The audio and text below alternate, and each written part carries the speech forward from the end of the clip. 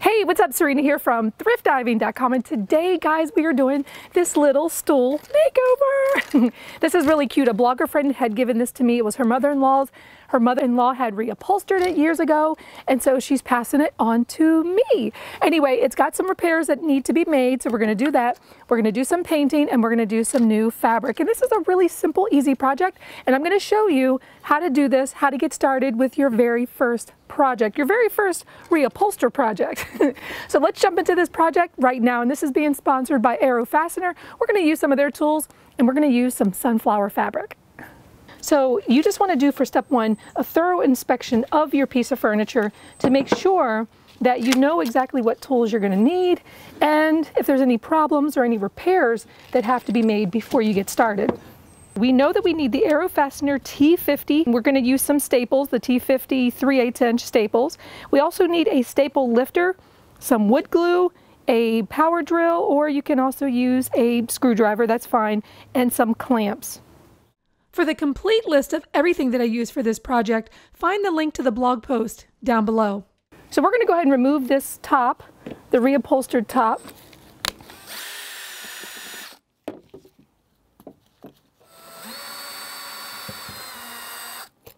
Here's a little tip. Make sure you put all of your hardware in a plastic baggie, because I can tell you, I am notorious for losing at least one screw.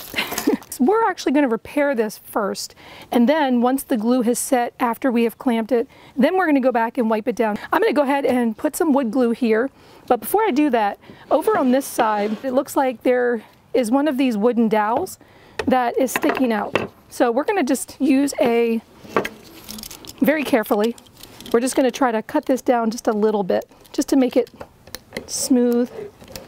Or, you know, you could use some sandpaper or maybe a sander, but let's just go ahead and see if we could just get this cut down a little. It doesn't have to be perfect. We just have to be able to get a nice tight fit once we put the glue in this joint. All right, so when we put this back on, yeah, that's a much better fit. I'm going to put a little bit of wood glue here in this hole and then spread some here.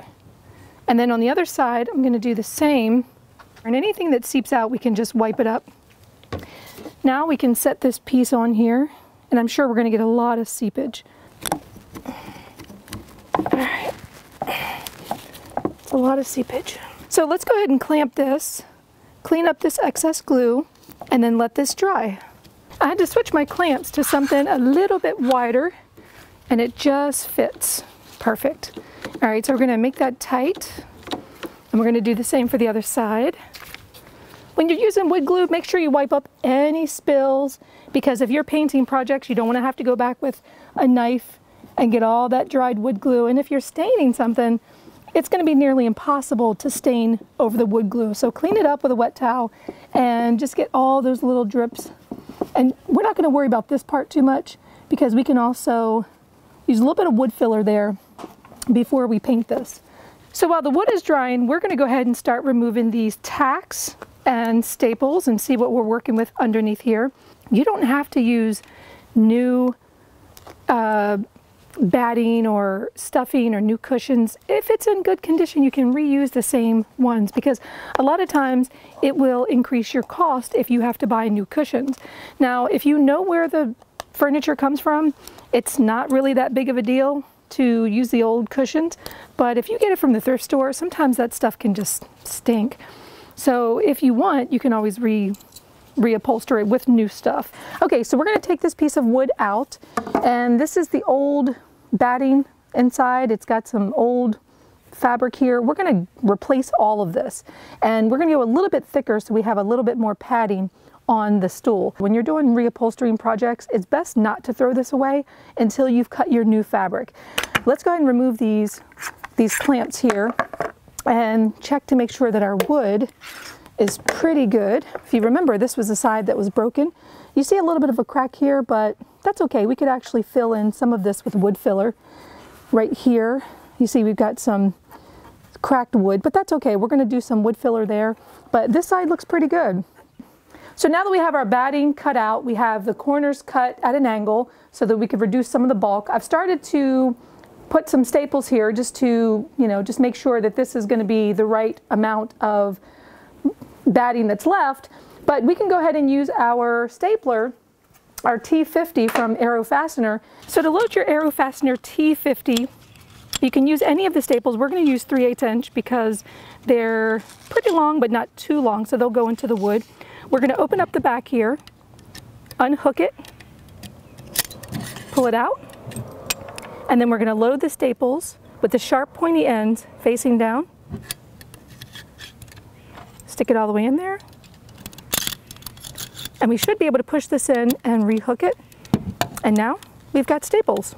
And just pull it tight and start stapling. I like to staple probably like every 3 or 4 inches. You don't have to staple it so much because there's going to be more staples here as we put the lining in, and then we have to put the fabric over top of this. When we get to the corners here, we just have to reduce some of this bulk because we don't want this to be too bulky, and we could probably trim this down just a little bit more. That looks pretty good. Add a few.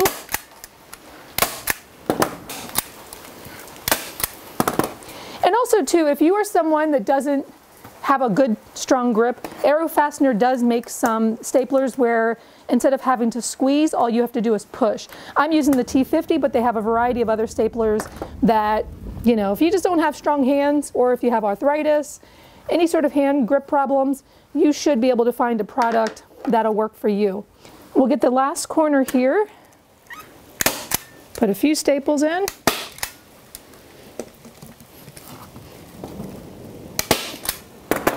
And let's go ahead and just trim a little bit of this extra bulk from the back here.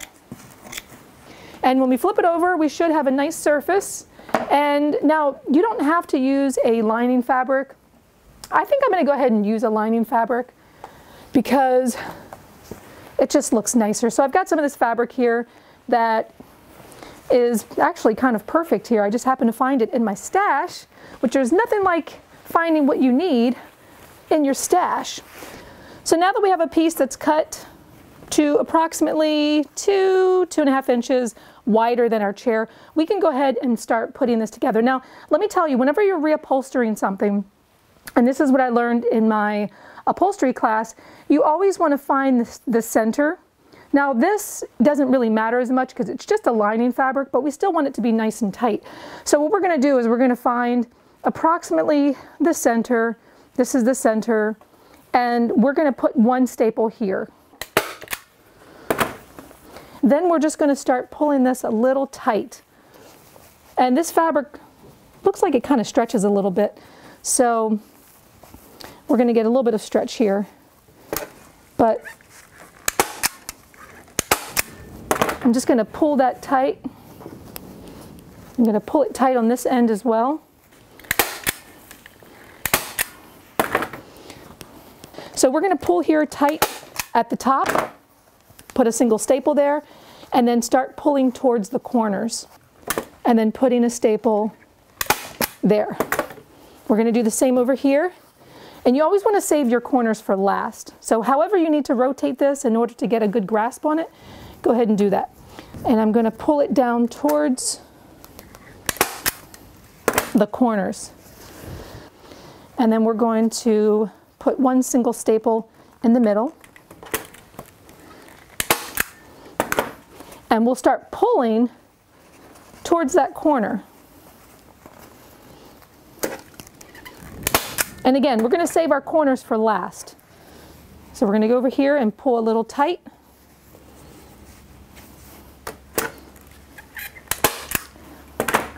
Leaving these, I'm going to flip this around. I'm going to make sure I pull this tight so that it's snug. And I'm going to put one single staple here in the middle. And again, I'll start pulling towards the corners. All right, so you see that we've got a pretty tight fit here.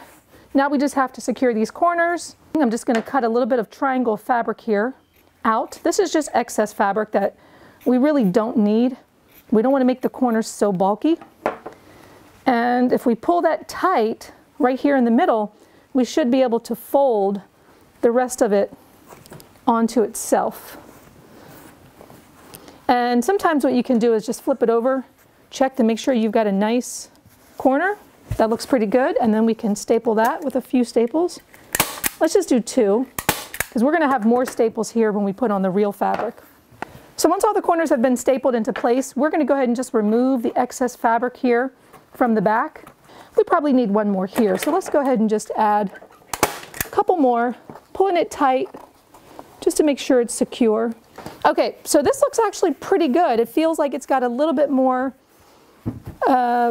cushioning in there from the original. This is the fabric that we're using. My mom is redoing her bedroom and she loves sunflowers. So we're gonna do sunflower fabric. What we've done is we've cut this piece out in order to center this sunflower in the middle of this stool. And if you're using a pattern that has an up and a down like this one clearly does, make sure that you account for that. What I want to do is I want to fold it so that this is the center of my fabric. So I'm just going to fold this over and mark that center. So let's see, let's fold it right here. And then I'm just going to notch the bottom of the fabric with a little V on the corner. And when I open it up, now I know that that's the center of my fabric, okay? So that's where we need to make sure that it's aligned, is with the center of this stool. You will need a tape measure, and in upholstery a lot of times you will want to find the center of whatever it is that you're working on. So this little stool here is 16 inches. So we're going to find the center at 8 inches and just put a little mark here. And now let's just go ahead and flip it over. And we're going to try to line that up right here in the center.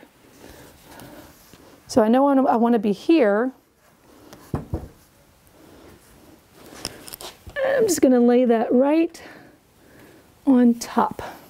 And we want to make sure that this V right here is lined up with the center here. All right, so what we're going to do is we're going to put one staple right here at the center. So we can go ahead up here, pull it tight, and we're going to put another center staple right here. And again, we're pulling that tight because we don't want that to move. All right, so when we turn it over, we see that we do have our sunflower here in the middle, and we can start pulling this into position and getting this nice and straight and even. So now that we have the center staples here, we can start pulling out to the corners and getting everything nice and tight, and then making sure that it's centered, right? We don't want it to be crooked.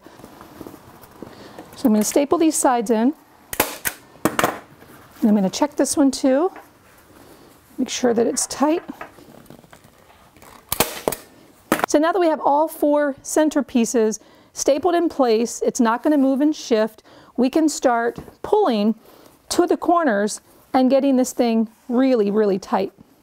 Again, leaving the corners for last. And just staple this into place. And we can, don't worry about getting so close. We can go back and staple and fill in. But right now we just want to secure it. This looks pretty good. Now let's pull on this one. And we're going to pull towards the corner. Put one staple there.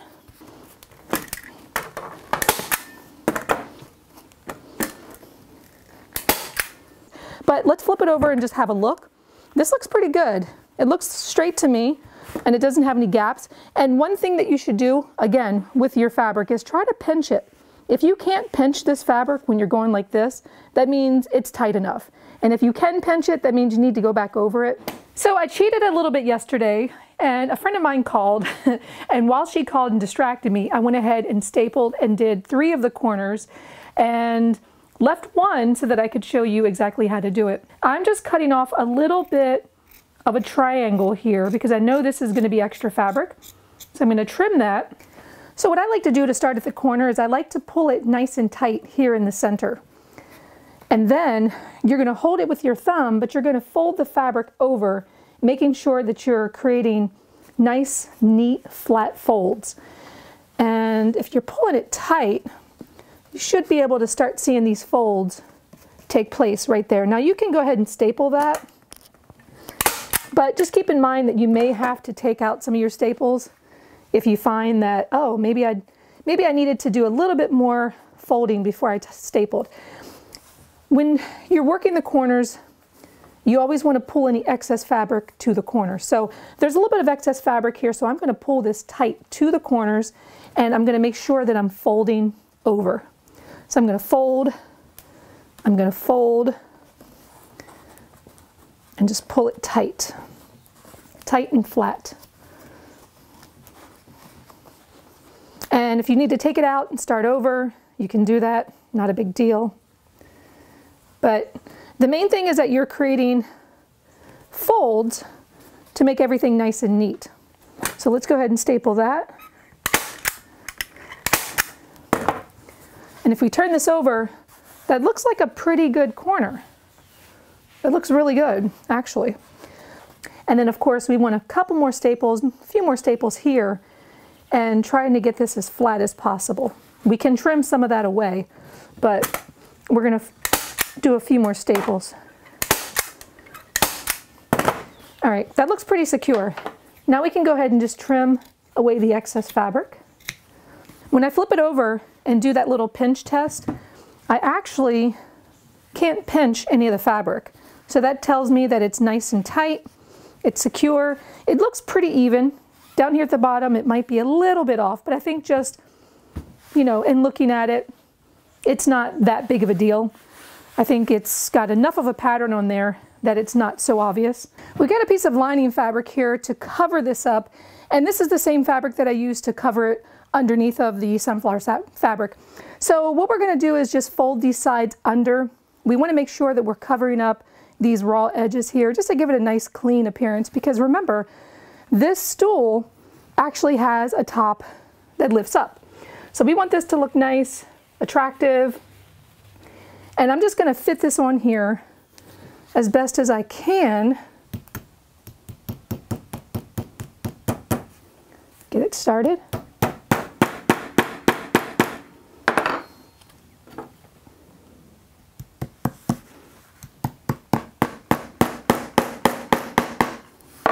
There's not enough furniture tacks here, and because I have the extra padding underneath here, some of the tacks are not going in at the corner where there's a lot of fabric.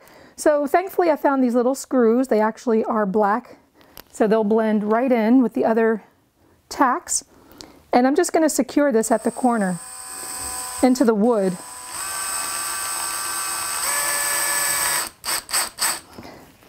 And they're not long enough to go through, so that's just going to hold the fabric in there, and we can do one tack here, one tack here. I think we have enough tacks.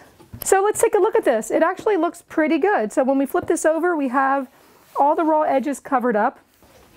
Now remember, we put a little bit of wood filler here, and there's some 220 grit sandpaper. We let that dry, and then we just sand that smooth. When cleaning furniture, I usually recommend either using vinegar and water or simple green. Sometimes I will take a cleaning towel like this. If it doesn't seem like it's real dirty, I'll just use a cleaning towel and wipe it down like this. And once it's clean, then you can start painting. But the main thing is that you just want to make sure that there's no oil, no dirt, anything that could affect the quality of the paint sticking to the wood. Now, when I'm painting furniture, I usually like to flip it over and start from the bottom up. And the reason why is because you want to be able to see all of these little spots that you're not going to see when the furniture is standing upright. So flip it over and start from the bottom. Make sure that you turn it, rotate it if you can, get all the sides, and once that's dry, then we'll flip it over. But for now, let's go ahead and get our paint ready. So I'm going to put a little bit of paint on my brush. I don't want to overload it, and just start painting around the legs here. Now, if you put too much paint on your paintbrush, you're going to get a lot of drips and spills and things like that. So don't go crazy on it. And just remember, with your first coat, it's not going to look that great with your first coat. Now, this is the first time that I've ever used this paint. It's a little thicker than what I generally like, but this is the only paint that I had access to. I didn't have time to order any other paint. But for now, this is going to work. And we're going to do 2 coats. So keep the first coat light, and just know that you can always go over it with 1 or 2 more coats. Now, once the first coat of paint dries, you want to come back and do a second coat, because it's going to give it a lot more coverage. And if you notice that your paint's getting a little thick, just add a little bit of water to it, and it should thin out you won't see as many brush strokes, and you should be able to get a really smooth finish. So now that we've painted the body, we're going to just do a little bit of paint on the inside here along the edge, because we're going to put some paper, scrapbook paper here, and we want to make sure that any of the brown edges aren't showing through. So we're just going to put a little bit of paint here, let that dry, and then add the paper. I want to jump in here real quick and tell you that there are 4 instances where you should use primer.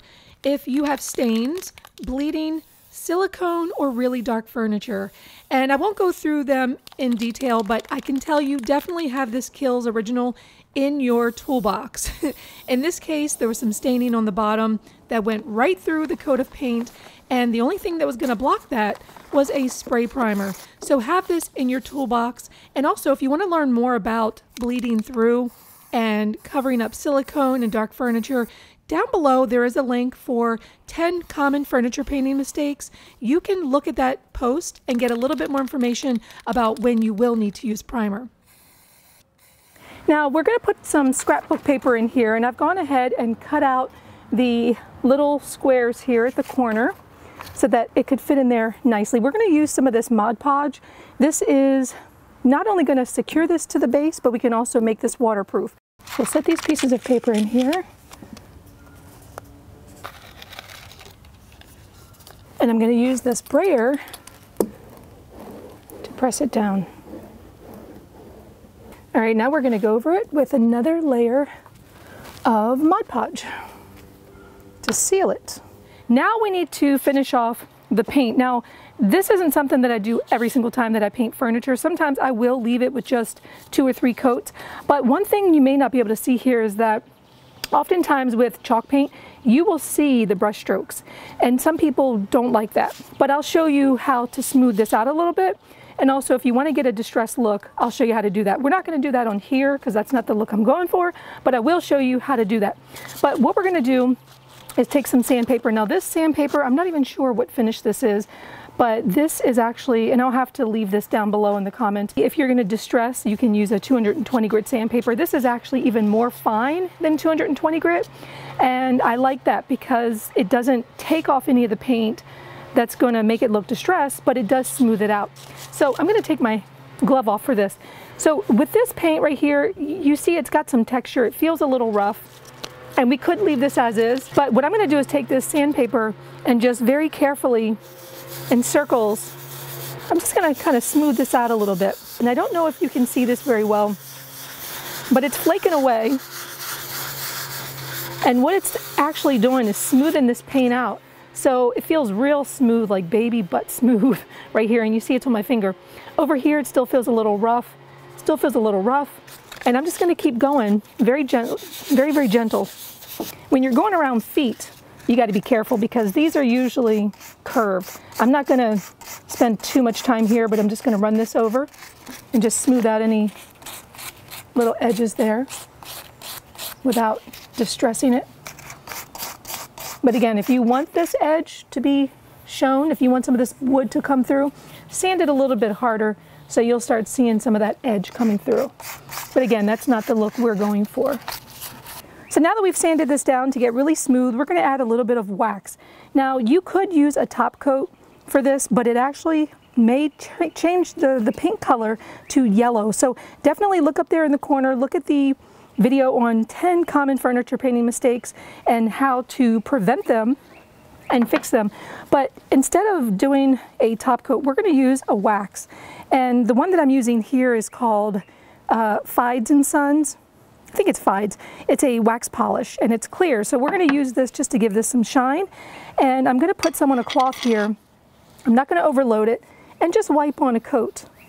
And you'll start to see the paint darkening up a little bit. We're not going to buff this in just yet. We're just going to put some on there. We're not going to overload it. Coat it and let it sit for a few minutes, and then we're going to come back and buff it. This is going to give us a nice shine and a nice feel to the paint. A lot of times with chalk paint, it feels really, really dry. Not dry, but just really flat. It doesn't have any shine to it. And some of the paints do actually have a top coat built in, but A lot of the chalky base paints do not have any sort of top coat built in, so you need to add a top coat to protect it. So we're just going to add a little coat of wax here, go around, let it dry a little, and then we're going to come back and buff it. Now in terms of coats, you could probably do 2 coats on this, and that would be enough. And if you're using this for if you're painting a piece that's going to get a lot of traffic, I would say do 3 coats of wax and let it thoroughly dry in between, probably maybe a couple of hours or so in between coats. We've let this sit on here for maybe a couple minutes. And now we're going to take a clean part of the towel. This is just a lint-free towel. And we're just going to buff it. And when you first go over it, it's going to feel like it's giving you a little bit of problems. Like, you know, you really have to kind of buff into it. But as you buff it, it should get easier to buff. So we are done this project, and I really love how this turned out. I think my mom is going to love it. So we did this video from the standpoint of, if you are a newbie, there are things that you may need to know before you get started. And I hope that we covered a lot of things that'll help you get started on your first project, whether it's a chair, whether it's a stool, or whether it's a simple upholstery project. So if you like this video, be sure to give it a thumbs up. I will see you in the next video, and be sure to check out the 10 common furniture painting mistakes, because guess what? You are going to want to know what they are before you start your next project. All right, guys, I'll see you next video.